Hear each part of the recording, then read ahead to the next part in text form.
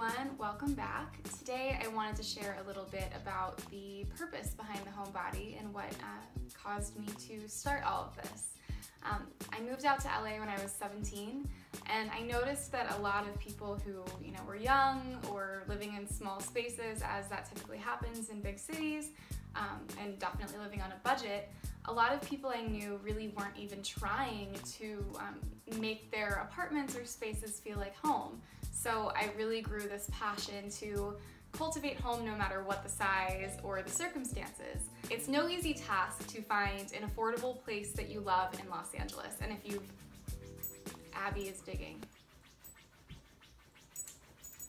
After my marriage ended, it was a really challenging, exciting process for me to figure out how to make this place feel like home again.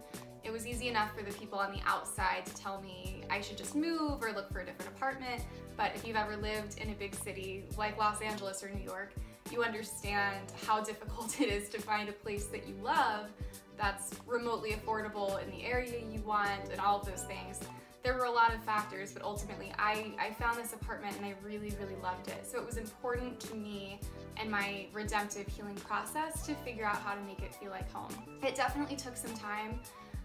Grieving items, things I got rid of a lot actually overnight on Craigslist. I had a girl come pick up almost all of my furniture completely for free because I just wanted to clear the space and start from scratch.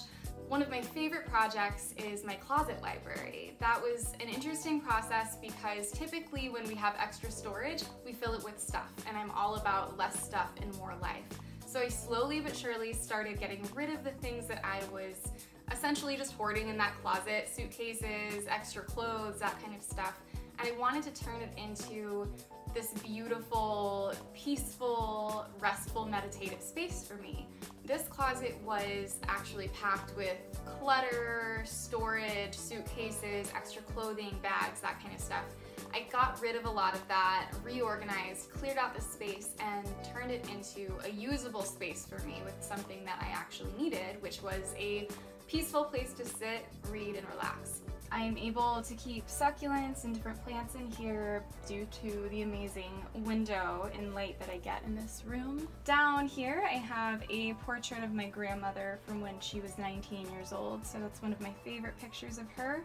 I actually named this plant Grandmother Willow after her, and Pocahontas. I got this chair from Goodwill a few years back for $10, so it's a great place to look for furniture, and you can always reupholster, which I've done. I actually got this string of lights and this faux fur rug just to kind of bring together the whole cozy, bohemian, relaxing vibe.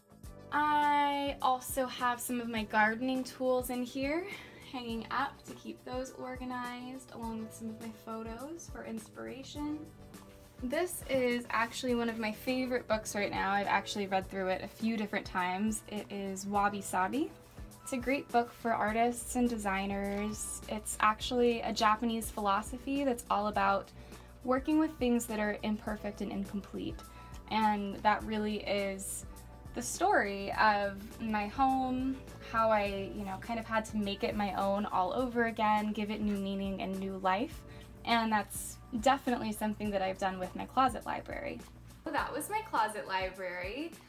If you have any random odd spaces in your home that are just taking up space or taking up clutter, consider doing something like that, stacking books, adding candles, plants, life, so that they have more of a use and something that brings you joy. Make sure you head to rachelleestroud.com for more fun and resources and updates, and I will see you guys next time.